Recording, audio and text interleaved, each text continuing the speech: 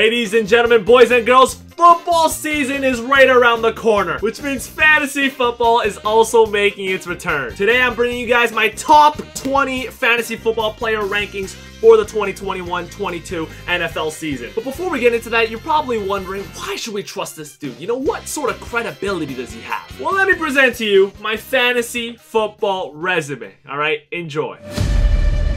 As the back-to-back champion of the most competitive and active league in the world, Jefe was able to display brilliance in drafting, waiver wire pickups, and lineup changes.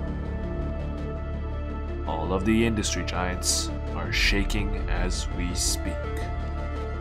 Why am I talking like this? But enough of the chitter chatter, goo goo gaga. Let's get into the top 20, all right? At number 20, I have my boy, George Kittle, all right? The people's tight end. Now, in my opinion, you know, George Kittle is the best tight end in the league. And that should be your opinion too, because if it's not, then I'm sorry. You do not know football. Click off the video. I don't want you here. But the reason I don't actually have George Kittle higher up on this list is pretty simple. My Niners run a very run-heavy offense. We literally just drafted another running back, and we picked up Wayne Gallman in the offseason, which means we're gonna run the ball even more. I don't even know who our quarterback is going to be halfway through the season. Like, it should be Jimmy Garoppolo, but then he also just loves getting hurt, so it could be Trey Lance. But then with our injury luck, it's probably not going to be Trey Lance either, so it'll probably be Nate Sudfeld or Josh Rosen. At the 19th spot, we got A.J. Brown. Now, A.J. Brown's a very interesting one. You know, I hopped in my math bag and I started crunching the numbers. On Yahoo, his ADP is 22. On NFL Fantasy, he's ranked number 10. And then on ESPN, he's ranked 23. For me, number 19 is a pretty fair ranking for A.J. Brown. I mean, you could definitely argue that Julio Jones is going to take away a lot of his targets. And obviously, the basis of their offense is Derrick Henry. But look,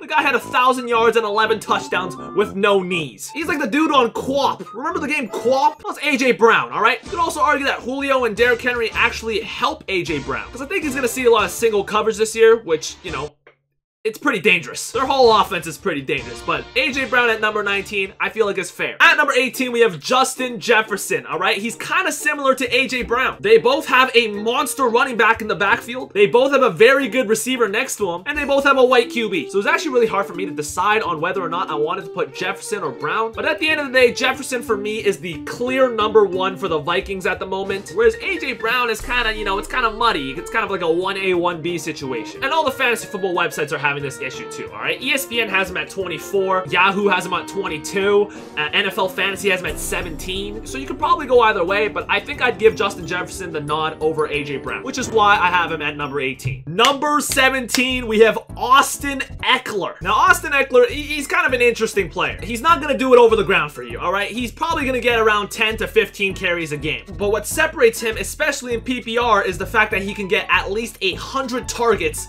throughout the entire season, which as a running back, there's, I think, only a couple of guys who can do it. Maybe Kamara, CMC. Last year, I picked Austin Eckler, I think, with the 13th pick, all right? Because I saw this Instagram post right here, okay? Do you see this caption? This is exactly what you want to see with your fantasy football running back, all right? A guy who acknowledges your existence. But the reason I have him at 17 is, look at this outfit, all right? That's atrocious. No, I'm just playing. The reason I have him at 17 is because they have a whole new coaching staff. They got a new head coach, Brandon Staley, and they got a new offensive coordinator, Joe Lombardi. So I don't know how that's going to work with Justin Herbert. Obviously, he had a great rookie year, but you see guys like Baker Mayfield, you know, take a step down in their second year after NFL defenses figure him out. Same thing happened with Lamar Jackson too. And I'm not saying that it's going to happen with Justin Herbert. I'm saying it's a possibility. And that could trickle down and affect Austin Eckler too. So that's why I have Austin Eckler at 17, but feel free to take him earlier. You know, I don't mind the pick at all. He's going to get a lot of targets. It's great for PPR. Now, number 16, I'm just going to say it. It's going to piss a lot of people off. And honestly,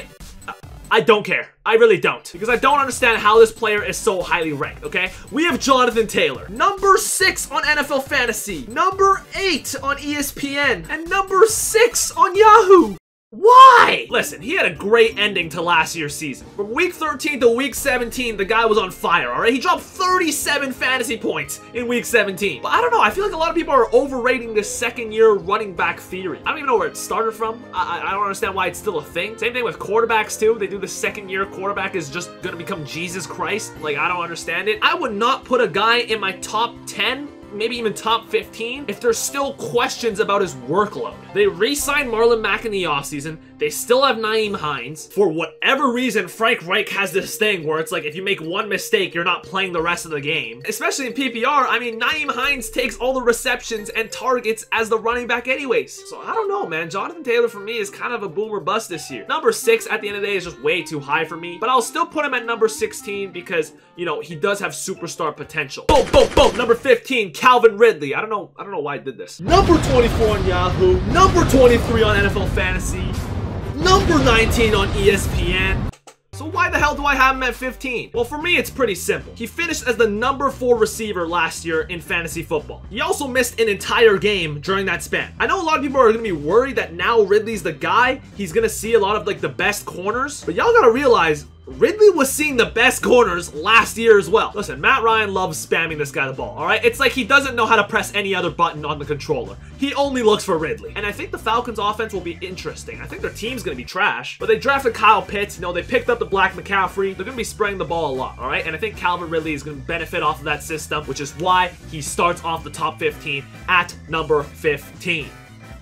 Doing a lot of hand gestures in this video. Number 14, this one's a little awkward, you know, as a Niners fan, but I'm gonna put DK Metcalf here. You know, I'm not gonna sing his praises for, you know, too long. I think he has an opportunity to become one of the best receivers in the NFL. And whether or not he takes that leap this year, I still think his floor is very solid. You know, there's questions here and there about their new OC. I think his name is Walden, something like that, Waldo. He's number 20 on Yahoo and ESPN, number 24 on NFL Fantasy. I don't think he deserves to be number 24, all right? This guy should be off the board within the top 15. This one for me is just a pure player progression kind of pick. The offense didn't really change much besides they drafted like this Dwayne Eskridge dude who's like 5'7". I don't really see that affecting DK's targets, and I think Russell Wilson will throw him the ball a lot more this year. We're creeping up into the top 10 here. Number 13, we have Travis Kelce. Kels? Apparently he actually said it's Kels, but people have just been calling him Kelsey. I don't know, man. I'm just gonna call him Travis, or Trav. I'm not gonna go on all day about him, alright? We all know about Kansas City's offensive system. They still have Mahomes. Kelsey is still his favorite target. They lost Sammy Watkins in the offseason, which means more targets for Travis. In my opinion, for fantasy football, he's gonna be the number 1 tight end. On Yahoo, his ADP is around 12.7. On NFL Fantasy, it's at around 9. And on ESPN, it's at number 4. I did not see this coming. Who the hell made this list? They need to fire him right now. They need to hire me, okay? Why am I not working at ESPN right now? Listen, don't pick Travis Kelce number 4 in your fantasy drafts, all right? To me, he's not worth a first-round pick. I never think a tight end is worth a first-round pick, but he's the clear number 1 at the tight end spot, which is why I have him at number 13, just outside of the first round. Now we're moving into the first round here. At number 12, we have DeAndre Hopkins. I'm not gonna lie to you guys. I'm kind of shaky on Hopkins this year. The Cardinals let go of Kenyon Drake, but then they bought in James Conner. They also bought in AJ Green. They drafted Rondale Moore, which would possibly take targets away from D-Hop. But D-Hop is D-Hop, all right? He's one of the best, if not the best receiver in the NFL. Could he catch COVID and, you know, miss a couple games? He might. However, I still have him at number 12, all right? This guy is just too good to pass up on in the first round. He was the number 4 ranked receiver last year, and he had like 5 games with 11 or less fantasy points. And I don't think that's gonna happen again this year. So I'm still confident with DeAndre Hopkins. Number 12, I feel like, is a fair ranking for him. But let's move on to number 11, all right? We have Aaron Jones. But before we get into Aaron Jones, can we just take a quick second to acknowledge the destruction of the Green Bay Packers over the last couple of weeks? We'd love to see it. Anyways, Aaron Jones at number 11. What? The reason is because he has a good balance between carries and targets. Now, the targets might be lower in quality this year if Jordan Love starts, but they're still targets regardless. There's also concern about A.J. Dillon, but I've been hearing about A.J. Dillon for the last like 2 years, and I haven't seen him do much. I still trust Aaron Jones here. They lost Corey Linsley, but Bakhtiari's back healthy, so I think their O-line's gonna be fine. The reason I have him above Hopkins is purely because he's a running back, and running backs are just naturally more valuable than wide receivers just because there's not enough depth. The only real concern I have for Aaron Jones is Jordan Love. I feel like teams might force Jordan Love to throw, which means they'll stack the box. I could also see Aaron Jones slipping because of Jordan Love, but he's still a great player regardless, all right? So number 11 is Aaron Jones. So there you guys go. That is part 1 of my top 20 players for the 2021 NFL fantasy season. Let's see if we can hit 70 likes on this video for part 2, all right? The top 10, the holy grail. Hopefully this video helped you guys, man. Let me know in the comments down below what you would change on this list. Also, hit the subscribe button. I haven't been asking you guys to hit the subscribe button like forever, it feels like, but hit the subscribe button, bro. What are you doing?